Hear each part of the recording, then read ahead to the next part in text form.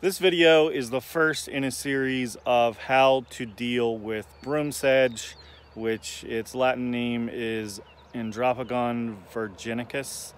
I'll see if I can snag a photo of it and drop it in here so you can see the type that we have. But I wanted to find a very simple way to eradicate it without having to do a complex, manual, labor-intensive, or in herbicide method, because I don't want to use that on my soil. So I'm going to walk you through what I'm doing as an experiment.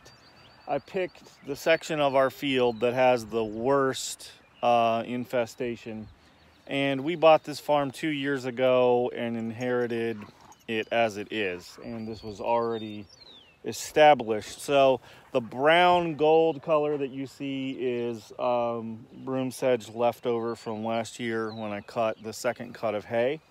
So I'm doing an experiment, and in this experiment I tilled a swath right in the middle of the worst infestation of broomsedge that we have, and for this half of it that's out to about right there, I just tilled it.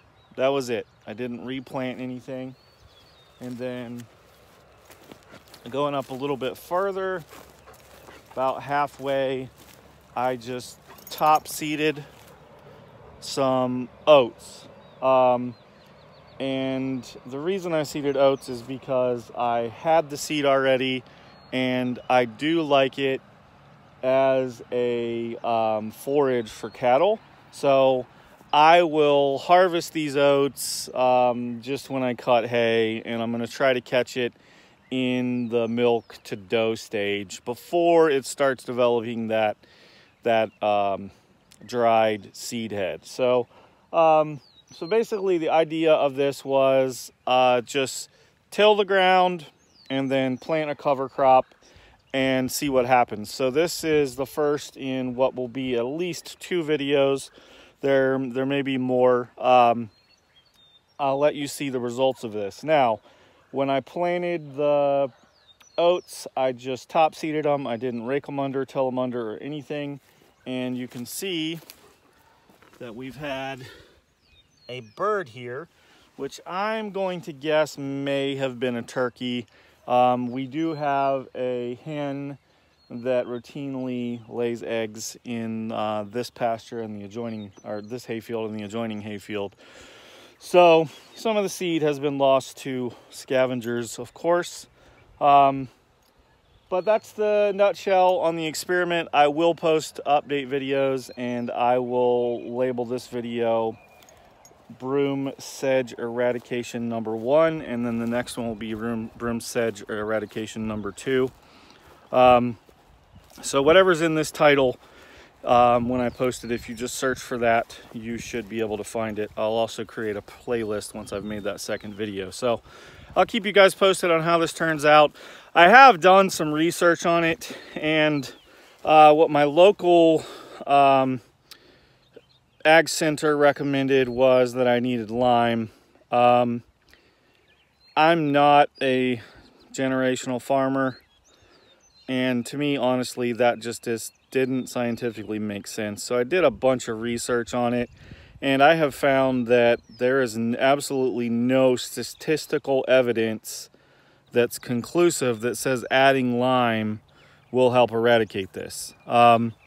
Now, the theory goes that adding lime helps your long-term fertilization efforts, and then as the pH of your soil changes, your other plants grow better, and they essentially choke out the broomsedge, which likes crappy soil. So for me, I like to run my own experiments on things and not just go by what I'm told. An example is I was told I couldn't run a round baler on my 4701 Kubota. Well, I looked at the specs on some old round balers and matched them with the spec of my tractor. Man, I've baled, what, 150 some bales in the last year and a half off of that round baler.